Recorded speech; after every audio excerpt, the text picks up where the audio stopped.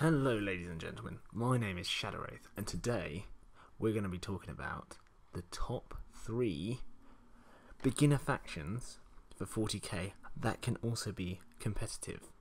Now the parameters for this top 3 are that they have to be quite easy to use because you're a beginner.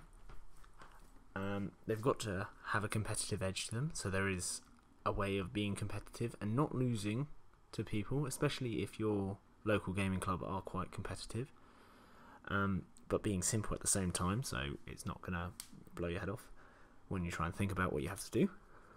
And I am going to put it in here, rule of cool, what I deem quite cool, a cool faction.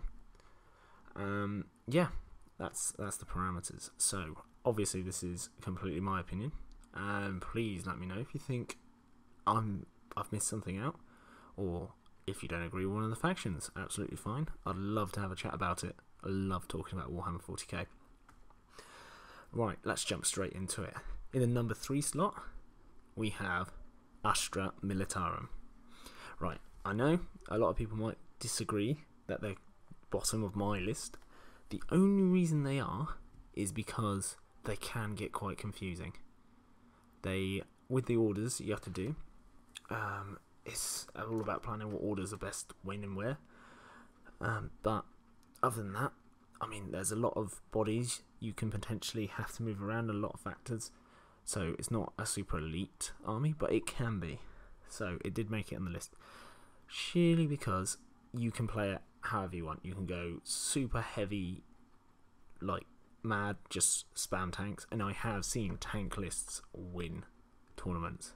I really have. A close friend of mine has won 3 tournaments with a tank list playing as Katachan. So the Katachan regimental doctrine basically, I mean, increases your guardsman's strength +1, so they're strength 4. Awesome, cool. If you want guardsman, that's a nice little bonus. You'll be killing stuff easier in combat. But this is the real one.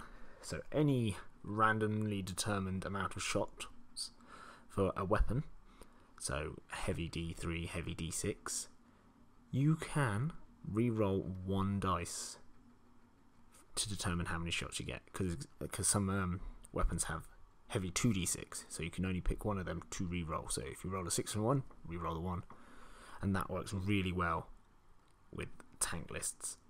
So I'm going to put it out here. I think the tank list is the way to go. Money wise, it could be quite expensive, but it's so powerful.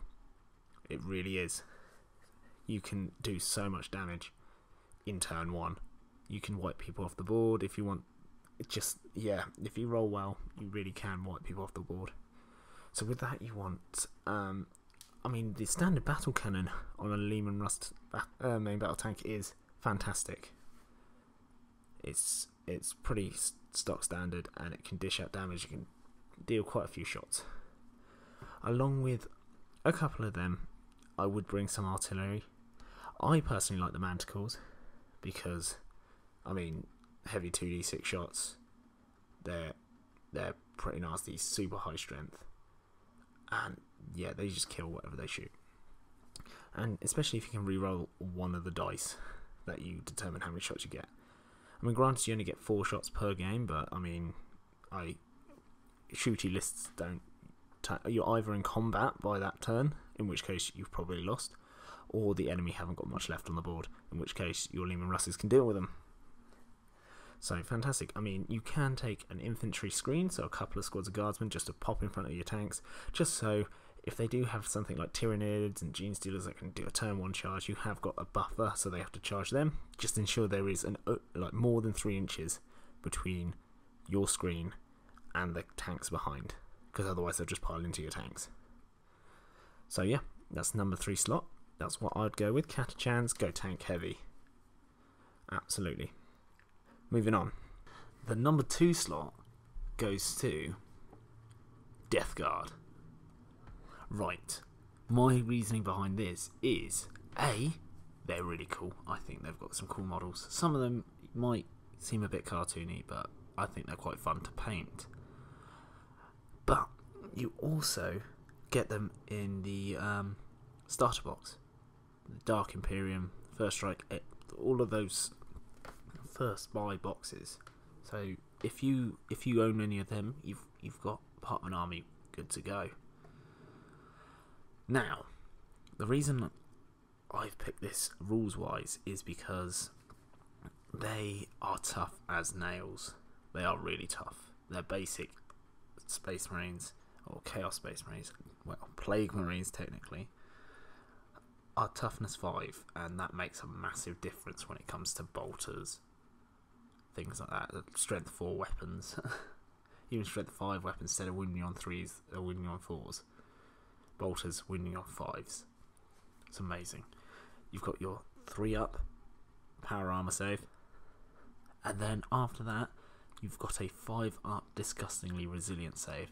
So this protects you not only from failed armor saves, but there are armies out there that just shoot out mortal wounds. So if you're going against a heavily psychic army who like dishing out damage via mortal wounds, you have got a save against it. Now, as for the lists, you can just go for the Plague Marines with the Malefic Blight Haulers. So this is a combo I've seen done where basically there's the Malefic Blight Haulers have an aura around them, which gives every infantry model who are Death Guard a cover save, which means you now have Plague Marines who have a 2-up save followed by a 5-up invuln save. Yeah, that's pretty gross. Along with the spells they get, you can also make them -1 to hit in the shooting phase and the combat phase, mind you.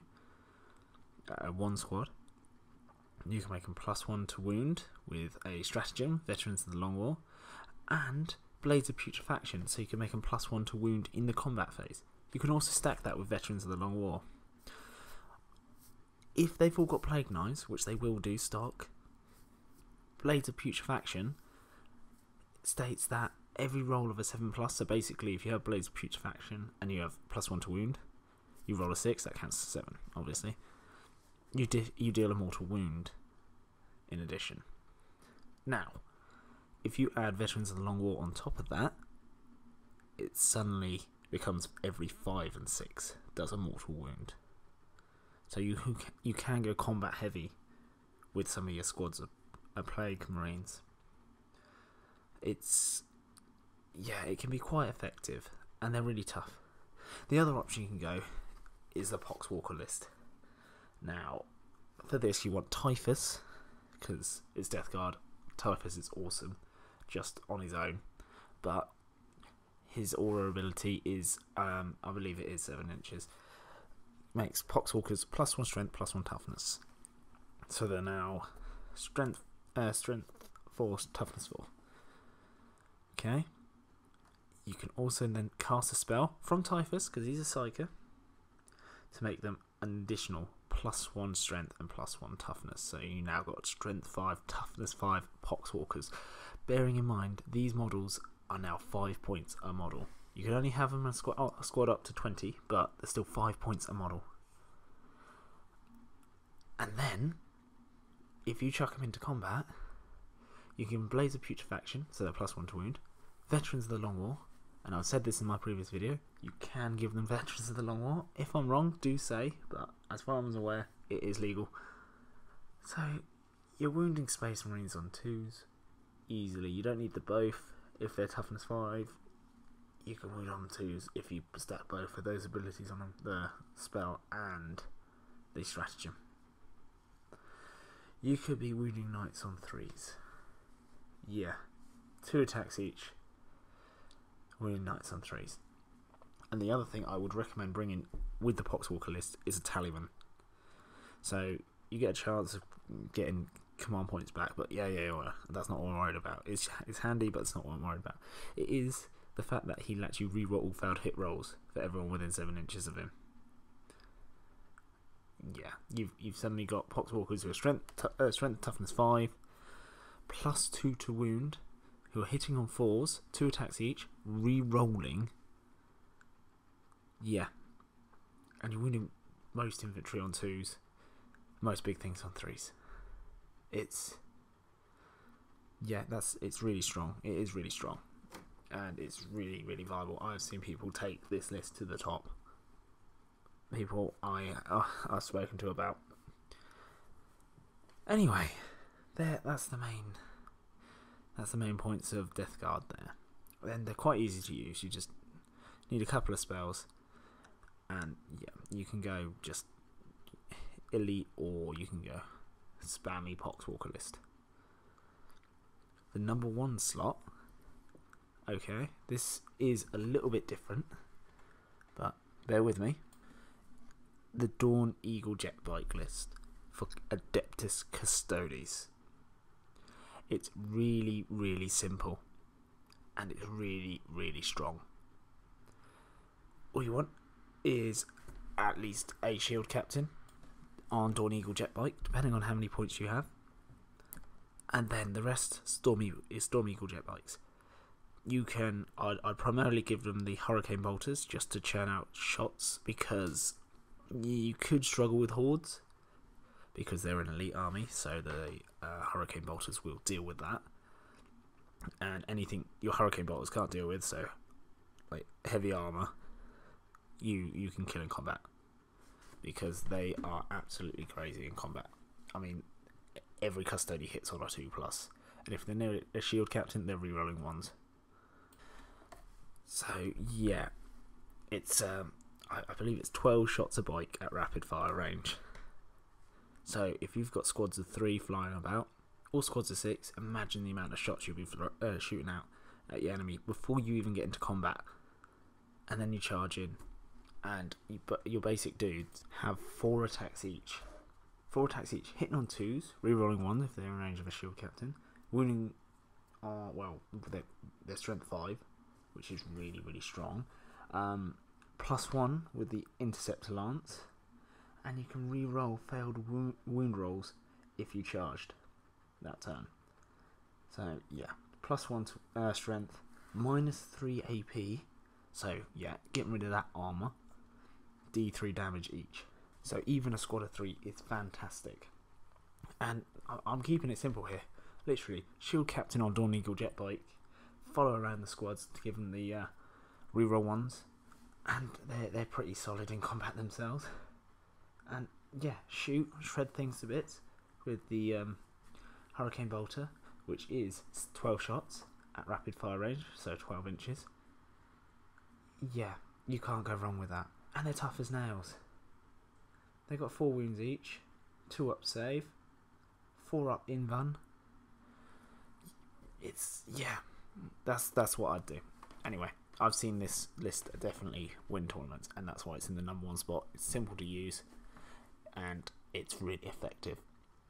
Anyway, that's my list. Thank you ever so much for watching, and if you could be so kind to give this video a like, that would be a massive help, and I will thank you 1,000 times for it. So I hope you have an absolutely lovely day, and I'll see you in the next video. Goodbye.